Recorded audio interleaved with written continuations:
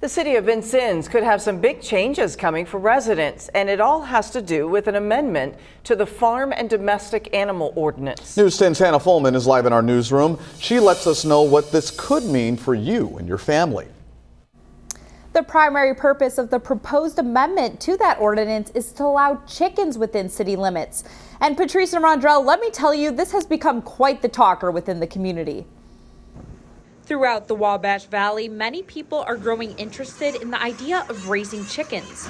That includes people in Vincennes, Indiana. There's been a lot of interest on being able to have chickens within the city of Vincennes. But one of the bigger things that people have talked about is they want to be able to raise their own produce or have things like that. The idea of allowing chickens within city limits is nothing new to the city of Vincennes.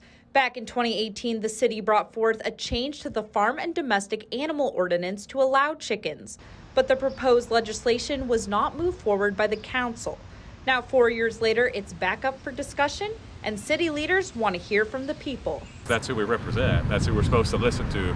We're supposed to do our homework and listen to what the people want and listen to their questions and concerns. And especially during a time of hardship for many residents, city leaders say this amendment could be a game changer for some families. One of the bigger things that people have talked about is they want to be able to raise their own produce or have things like that. So especially at a time of inflationary prices and food costs going up, obviously that's a big concern. Many residents are in favor for this change, but others have concerns about unwanted smells and lack of cleanliness. Still, city leaders say this is only the beginning of a discussion that could eventually turn into something more, like going back on the city council agenda for final approval. If things go well and we have a good idea of what we want, that ordinance could be brought about towards the end of June.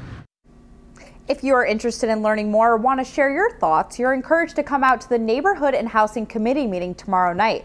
That's at 5 p.m. at City Hall. Reporting in the newsroom, Hannah Fulman, News 10.